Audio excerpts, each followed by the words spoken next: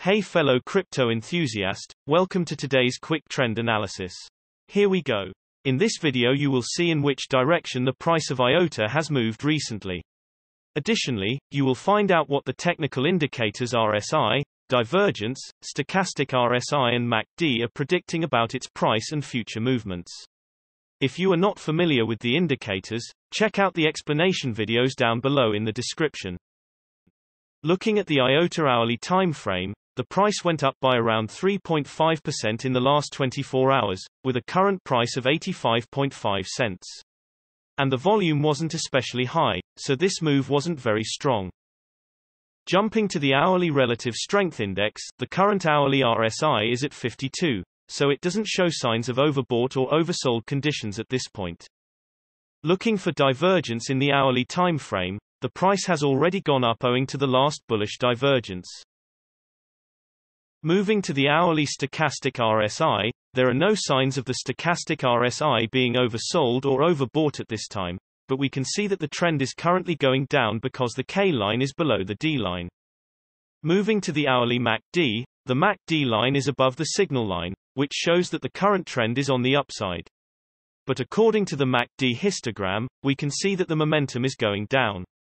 Owing to this, we can expect the price to remain stable, and you should wait and see if the MACD line will cross the signal line, which will be a downward trend.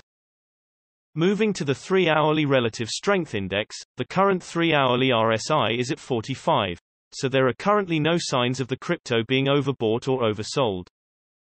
Looking at the 3-hourly stochastic RSI, both the %K and %D lines are in the higher region, which means that the price is getting overbought and soon a trend change or at least some kind of consolidation could be expected. Nevertheless, the K line has yet to cross the D line, so it's recommended that you wait and see if the trend does in fact go down.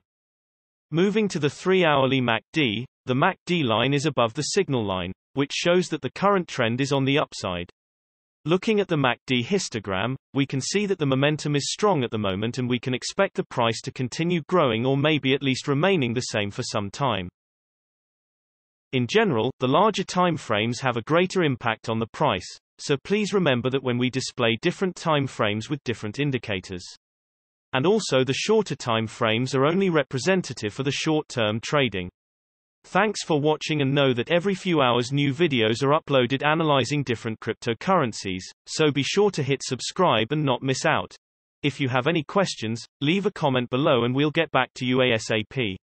Also, keep in mind that you should make your own investment decisions, as cryptocurrency trading is very risky, and these daily videos are only an overview of trends and are a purely technical analysis without considering the fundamentals. See you next time.